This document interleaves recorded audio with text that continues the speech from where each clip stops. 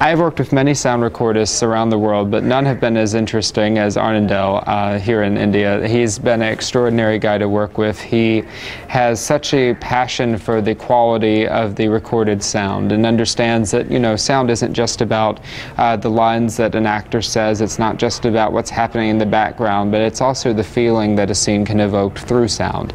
I think that many times we forget as directors and cinematographers and such that sound is really 70% of the experience. You know, I think an audience will forgive things if it's not technically exactly like it should be when they're watching on the screen, but when they listen to it, if it doesn't ring true, if it's something that they don't, if they don't believe that place, or if they don't believe that setting audibly, then they don't believe what's on the screen. So I think that both of those aspects are so intermingled, and it's important not to ever rush that experience. You want to make sure you get the audio right. You want to make sure that you get the pieces of that audio right. So if I'm in a small village, what are the sounds of those villagers?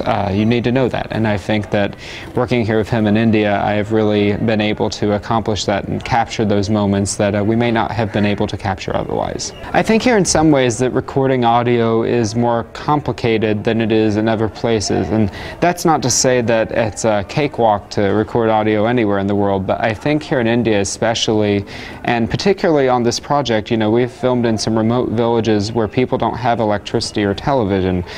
So when a camera crew comes in, and when we bring in actors and recorders and cameras and, you know, hundreds of people, you have a lot of people that want to watch, and you can't really control those crowds. It's something that I've never experienced before in my life because I'm used to, you know, if I'm filming something, we have the set blocked off and that's that. But here you have to kind of navigate that when you're shooting in specific locations.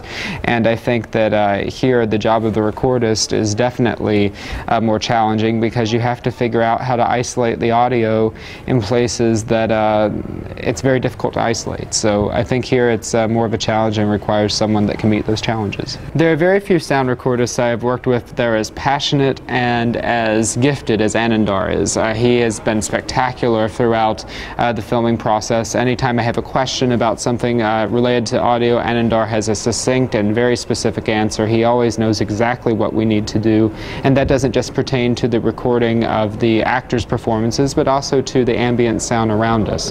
When you're filming in India, especially in remote villages, there are lots of people that come out to watch, sometimes hundreds at a time, and Anandar knows exactly what to do with not just the actors, but also how to capture those sounds and how to make something that's unique in sound design so that we can actually create that feeling of what that village is like for an audience. It's one thing to show something visually, but it's totally something else to do it audibly, and it actually teleports that audience to that place when they can hear it and not just see it. And I think Anandar does an excellent job of doing that. So I can't wait to work with him again in the future.